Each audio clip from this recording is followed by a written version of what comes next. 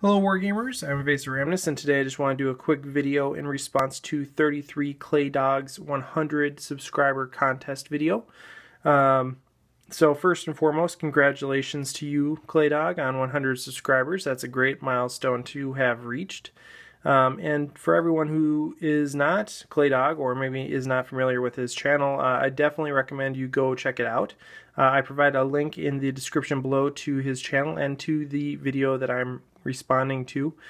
He has a lot of great videos about the painting that he does, just wonderful work that he does with paintbrush there. So definitely I recommend checking out his channel, and if you want to enter in the contest too, that would be great for him and be great for you too. So please go ahead and do that. But basically he wanted to just get a feel for some character models that people had laying around that were in need of some paint and loving, and I have a few.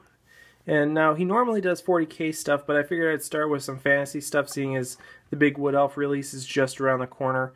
Something that I really need to get painted is this old Forest Dragon. It's one of the first, well, not one of the first models I got, but it's definitely one of the oldest in my collection. I stripped it down recently because I'm going to go ahead and repaint it, but I will not enter this in his contest just because it weighs, a fair amount and would be really difficult to ship. I can almost guarantee it wouldn't make it there one piece either. But the two things that I am going to enter in his contest, if he so allows, is this Drycha Branch Wraith model.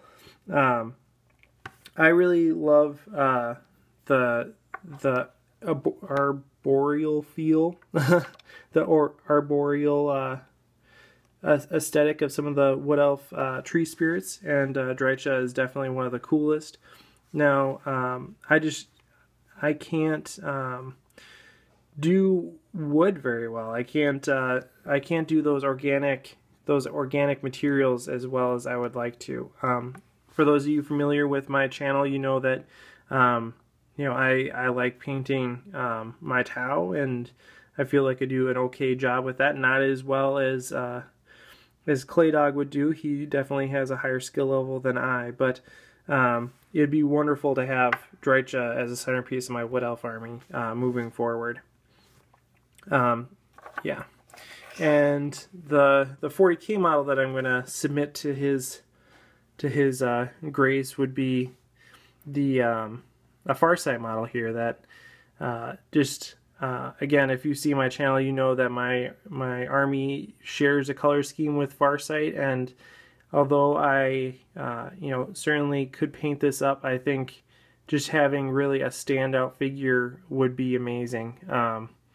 If I painted him, he would blend in with the rest of my army pretty well, but he wouldn't really stand out. And I think a character with such bravado and such an interesting story behind him really could use a better paint job than I can offer.